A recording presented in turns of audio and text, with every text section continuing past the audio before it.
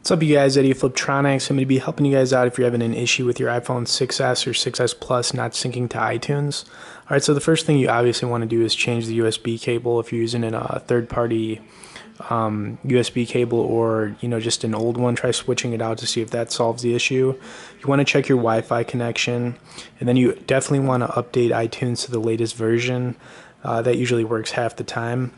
Sometimes a simple restart on your iPhone will work too, after you might do like an iOS update.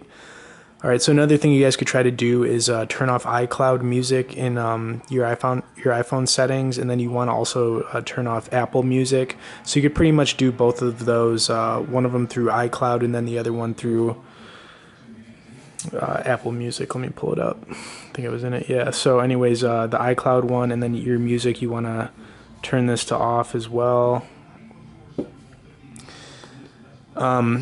You want to do the same thing on iTunes too, as far as the show Apple Music. Try turning that one off.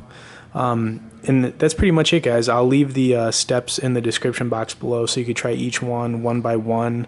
But that should solve the problem if you're having some issues. And pretty much right now, guys, between anywhere really in iOS 9 right now, any of the versions, this should work in. So thanks for watching this video, guys. Like I said, please feel free to comment below. Stay tuned for more, and be sure to subscribe to our channel.